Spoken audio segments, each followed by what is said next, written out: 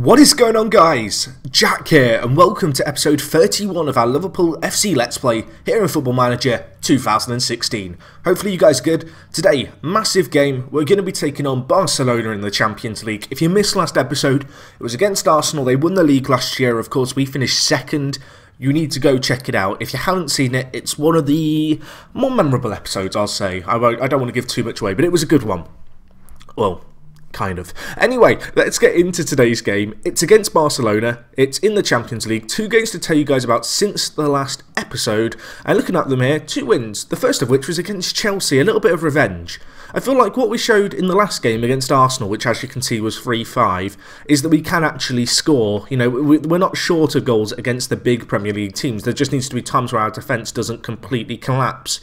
And this wasn't one of those games, fortunately. As you can see, Mustafi with an own goal. That was actually a weird goal where Sturridge hammered it across the box and it hit the defender and went in. But Sturridge got a goal, and Yuri Tillemans getting a goal too. Really good for him.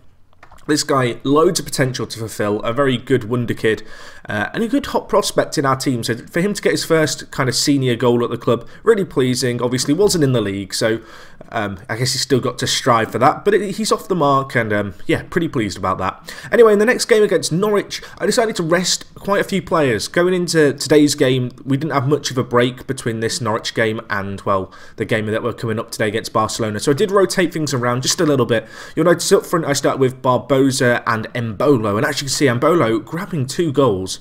A player who last year won the Young Championship Player of the Year, was in the Championship kind of best 11, but for a player who we paid £20 million for, he had rarely shown glimpses, I guess, of what I was hoping to get for him and from him, I guess, for the fee that we played. But as you can see, he's done fairly well. Obviously established himself well last year, and this year 2 goals in this game and 2 goals in 5 for the season. Pretty pleased with that. Norwich are bottom of the league. You can also see Barbosa played, didn't get a goal, which was a little bit disappointing, but yeah, all in all, it was a pretty good performance. Anyway, in terms of what's been going on off the pitch, there's been some more regen signings, and these are ones which actually I think were done at the start of the season. I just forgot to tell you guys about them, but these are deals that where we're signing them from countries where the player has to reach the age of 18 or 17 in order to transfer across. So I guess we'll look through these really quickly. First one here, Edu, Brazilian, 16 years old. 820 caps. He looks like a really nice centre-back. 19 determination, I like. Good anticipation, good bravery. There are attributes which can be hard to kind of drill into a player, I guess. It's a shame his concentration isn't higher, but he has really good decisions and positioning for his age. Not incredible physicals by any means, but at the age of 16, he's got loads of time to kind of improve. As you can see, he's been coming on off the bench a lot in the kind of league for Sao Paulo. He's made 32 league appearances. So he's playing lots of first team football. He doesn't transfer until the 1st of the 1st, 2019. So that's about a year and a half away, or a year and a quarter really. So he's got some time to develop in the first team there at Sao Paulo. The next player is Safinkan Eldik. This guy is a Turkish striker. We agreed to sign him a little while ago, this guy. As you can see, he's not played yet in the Super League, but he is only 17 years old. He's already playing in the Turkish under-21 side. And yeah, we signed him for £7 million, but it's £3 million up front. And if he plays 50 league games, we'll pay £3.5 million. A few of these deals follow a similar mould, whereby after a certain amount of either appearances in the first team or in the league, we pay a little bit of a lump sum. I find that as a nice way to cover ourselves. Obviously, if a player's really good, then he's probably going to make 50 appearances for the league. But the chances are that if he doesn't quite fulfil his potential, any player really, we'll be selling him on sooner than I guess he makes those 50 appearances. Anyway, the next player we have here is Ivan Lazarevich, who's a good player, but he's got a lot of glaring weaknesses. When you look at this, incredible player, really. He's only 17. We're paying under £1 million for this guy from Partizan. We're paying 850k. My big worry here really is his poor consistency and his injury proneness. But he's got a lot of room to improve. He's a strong player. I mean, he's 17. There's every chance that he can get a little bit more consistent. The injury proneness is probably going to be something that always overshadows him. But he looks like such a good player, and for under £1 million, I couldn't really pass up the opportunity. Anyway, the last signing that has been confirmed 100% is this guy, who I need to come up with a nickname for him. I'm thinking I might call him the Dragon, just because his name's pre-drag, because I'm not going to be able to say that name very quickly. Radoslavjevic. I tried. I tried. But yeah, this guy, he's actually another Serbian. So I know I have a few Serbian viewers. I'm doing this for you here. But he looks like a really good defensive midfielder and centre mid, and he's only 17. He's played regularly in the under-21s, making lots of league appearances for Red Star, and he joins us actually in just a few months. Anyway, there's one more transfer that I did just kind of glance over, and it's this guy, David Radmore. Now, he plays for Everton, but he's incredible. He's 17 years old. He's a centre-back. We already have a lot of hot prospect centre-backs, but I know a lot of you guys in the comments have been telling me, Jack, we need more English players here. So my transfer budget, as you guys will know, isn't too great at the moment. In fact, it's zero. And our wage budget, you know, it could be better, but financially the club's in an incredible situation. So what I managed to ask the board to do was try and sign this guy. So currently the board has agreed that they wanted to try and sign him. I'm hoping we're going to get somewhere with this, because he looks absolutely incredible. He's got a few pros and a few cons, but he's a player who, I don't know, I feel like if we can get him for £6 million, I wouldn't be too fussed, because he's a young English talent. He'd add to a few other players who are English who we have in our side, and I'd be pretty darn pleased to get him. I just want to show you guys the nationalities of our players, because I guess whenever you develop a team, like particularly like when you're going for like a squad like this, when your under-21s is really stacked, you can often like not have too many English players. I would like to point out we do have 4 English players in this list. Now, I'm not sure how many of them will actually make it to the first team, but I'd expect maybe at least one of them to. If I was going to pick one out, say Collier, who is currently on loan at MK Dons now, he is definitely the player in the youth team I'm most excited about from an English perspective. Not the best mentals, but just looks like an absolutely incredible athlete who could really develop into a really nice attacking midfielder. But we have got some English talent, but I'd like to add more. So that is something that I am going to be looking to do over the next few years. You know, maybe we get a nice regen day or two. I've not had any incredible regens come up just yet. I think the best one we've had, if we just have a quick look, we had Paul Hecker actually, who came up, who looks quite good, although to be honest his potential, or at least what's perceived as his potential, has really shot up in recent times. He could be a good player. He's improved a lot recently. There is also one more guy, and it's this guy, Ryan Cahill, who's okay, but I don't think he's ever going to be good enough for the first team, and he's Welsh, so he's not even English. But yeah, they're okay players. They're both players that have been developed at the kind of youth team. We also have here Adi Kanye. I hope I pronounced that right. This guy actually is at Liverpool in real life. He looks okay. He looks like quite a nice attacking midfielder. How much potential he actually has, I guess we'll see. He's only 18, loads of room to develop. He looks pretty decent though. So anyway, that's a little bit of a rundown of the squad and how we're getting on there. Just looking at the Champions League, going into today's game against Barcelona, we could do with getting a point from this, but in reality I know that's going to be a big ask. We are at home, so perhaps it's a slightly easier game. Looking at the way the fixtures fall, after this game against Barcelona, we played Legia twice away and then at home. We then play Napoli at home before our last game is against Barcelona away. Really, we need to have the kind of place of second or first wrapped up by the second to last game, because going to the I was just about to say the San Siro, Jesus Christ, Jack, the Camp Nou, it's going to be tricky to get some points, it's fair to say. Anyway, I feel like I just want to quickly do a recap on the tactics and the instructions, even though it says them up here. A few people have been saying, you know, show us your instructions and stuff, because, you know, why not? These are the instructions that I'm using on this tactic. They've not really changed, I don't think, since the first year at all. There might be some minor changes. We mixed around the player roles a little bit last season to try and better balance the midfield. But this is how I'm playing. In terms of player instructions, I'm going to flip through these really quick, so you will have to pause the video if you want to have a look. But you can see here for the fullbacks, we've gone with shoot less often, get further forward, pass it shorter, run wide with the ball. That's the same on both sides.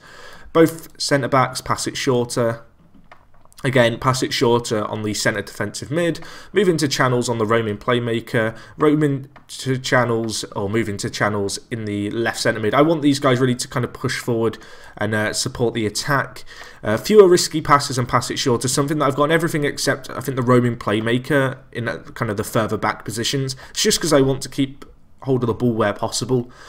Centre attacking mid trequartista, no additional instructions there, none for the poacher and none for the complete forward. So there you go, there's a little tactical rundown, I guess. So anyway, let's get into today's game. We are taking on Barcelona. As I mentioned, I did rest some players against Norwich, and I let a lot of the defence go out and have a break from training for just 2 days to get them back in ship shape. And as you can see, they're in tip-top shape, which is pretty decent. I mean, they're not 100% condition, but 93 I can certainly live with. So yeah, let's go into today's game. Taking on Barcelona at Anfield. Barcelona are the favourites. The pundit thinking it's going to be a draw. Nathaniel Klein, our key player. I'm hoping he can put in a good performance for us here. Looking at that Barcelona side, it's kind of what you'd expect. I've never heard of this guy. Actually, I have. He's Dutch, isn't he? Signed from Ajax. That's my call. He was. See, I do know football. I'm not going to try and say his name, though. I'm going to butcher that. At the back, they've got Bartra. He's quite good. Where's he from? Oh, he's from Barcelona. Am I living under a rock, or has he just not played much for Barca? Maybe I'm living under a rock. He's played a little bit. Not a ton, really. Okay. I think I'm ready for this game. I think. I'm looking at the team. I feel confident with what we've done. I mean, it's going to be very difficult to cancel out Suarez, Neymar, and, well, Messi. How can you forget Messi? It's going to be very tricky, but we're going to do our utmost. We're going to attack because we're at home.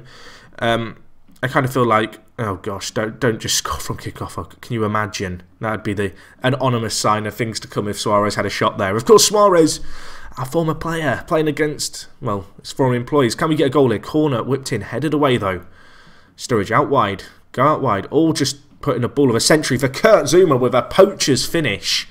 He gets his first of the season. 5 minutes in, we're beating Barcelona, boys. What is happening? Well, we couldn't have asked for a better start there. I wanted Sturridge to go out wide to, I think it was Henderson who took the corner initially. But he decides he just wants to pull out a pass of inspiration. And Kurt Zouma, well, Dani Alves with a poor first touch, but Kurt Zouma, that is a nice finish for a centre-back.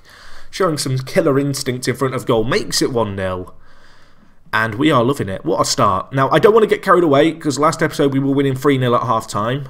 That's taught me never to prematurely celebrate, ever.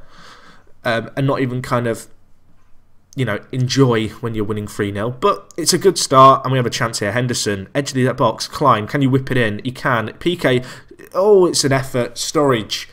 Blocked away, I think, though. Looking a little bit nervy, Barcelona defensively. Looking at the stats, they are yet to have a shot on goal. Cataldi with a bruised thigh. I'm not going to risk that. I'm going to move Henderson into box-to-box midfield, and we're going to bring on Thiago Maia to play the centre-mid defend role for us. The Brazilian, pretty experienced in our team. Hopefully he can do a job there for us. Looking at it, 25 minutes in, Barcelona still yet to have a shot on target, although whenever Suarez gets into your box, you have to clench your buttocks. You know, it's going to be a rough ride. And now Messi, and now Suarez. Sacco, what a tackle. Dani Alves, though, still could put the ball in the box. Oh, it's happened. It was just going to happen, wasn't it? Luis Suarez was going to score against Liverpool in this game. We moved down to third in our group. Sacco with the initial tackle just doesn't really re-pick him up, and as you can see here, Suarez just darts onto the near post. Mignolet probably should do better there. In fact, you definitely should do better. But, you know what? Both keepers are the same for both teams, and I can't look at that as an excuse. Looking at it, Napoli now beating Legia. That's okay, I guess. Really, we want Legia to win, if possible, because they're debatably the weaker team in the league, the team we have the best chance of beating. So if they could beat Napoli, that would help us get second. But, well, Napoli are tearing them a new one. It's 2-0. So that's probably not going to happen. So we're really looking for it to get the win here. Although we're on the attack. Lacazette, Goetze, we've looked fairly good here.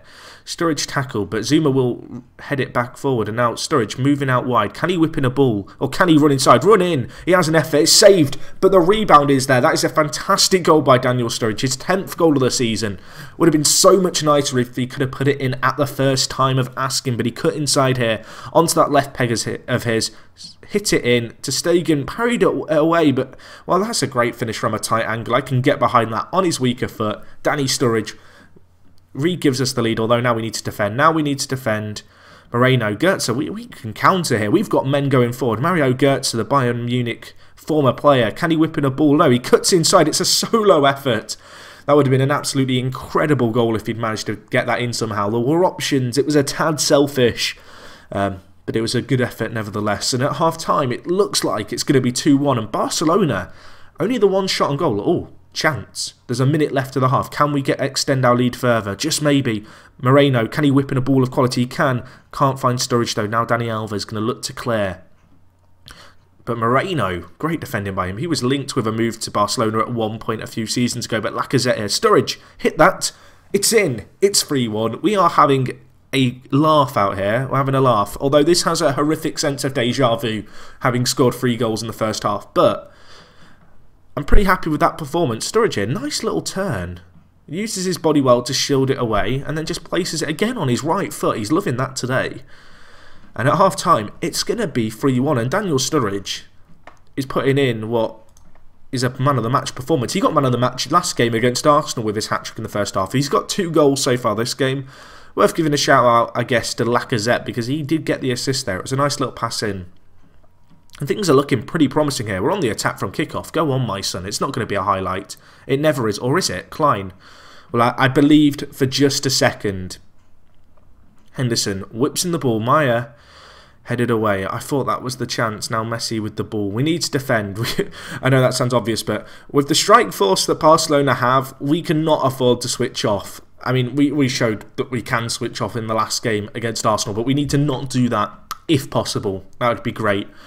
But we're on the attack here. Come on, Klein. Whip it in. Blocked away. Who was that by? By the guy's name I can't say. Klein, though. Second effort. Can he put it in? Again, cleared away by the guy's name I can't say. Answers on a postcard for the Dutch defender. Maya, though. Sturridge hits it. That is a fantastic save by ter Stegen from that effort.